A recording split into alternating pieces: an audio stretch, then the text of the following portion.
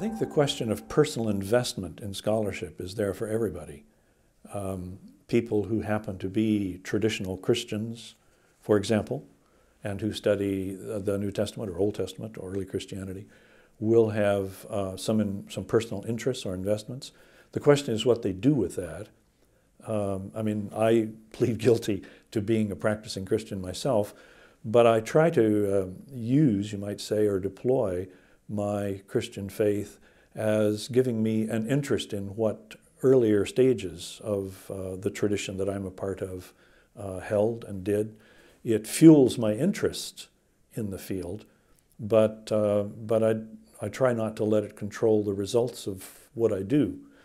There's this analogy that comes to mind is, you're a member of a family and you have ancestors that may go back generations, perhaps even centuries. You have no control over who they were, what they were. It may be that some 18th century ancestor of yours was a horse thief and was hanged for it.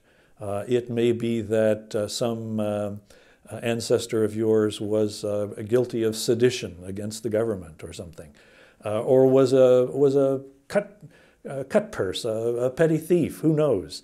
It may be that they were guilty of all kinds of other things. It may be that they held religious beliefs that you would find reprehensible. But they're your family. And I would think, like anybody else, you'd probably be interested in saying, well, I want to find out who my ancestors were. And if there are horse thieves back there, or if there are heretics back there, they're still my people. And I got to let them be what they are. I'm not going to make them into something they aren't.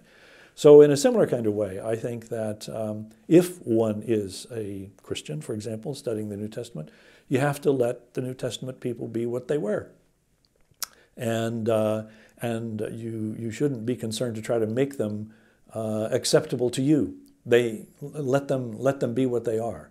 Whatever they held and whatever beliefs they entertained or assumptions that they made or practices they engaged in, they're part of your tradition, so you own them in that sense, but it shouldn't extend to trying to domesticate them and make them compatible with whatever modern version of Christianity or practice of. But in the same way, it seems to me equally evident that people who are not deliberately not believers, sometimes anti-faith people, people who used to be but I got over it type people, or people who regard the whole thing of religious faith in a negative way, have an equally difficult problem in trying to avoid their animus and negativity from prejudicing how they read texts.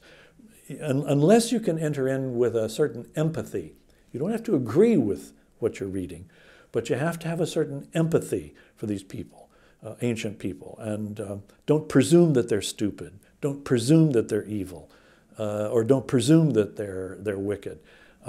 Give them a break, and that can be as difficult for an anti-faith person as it is for a person of faith.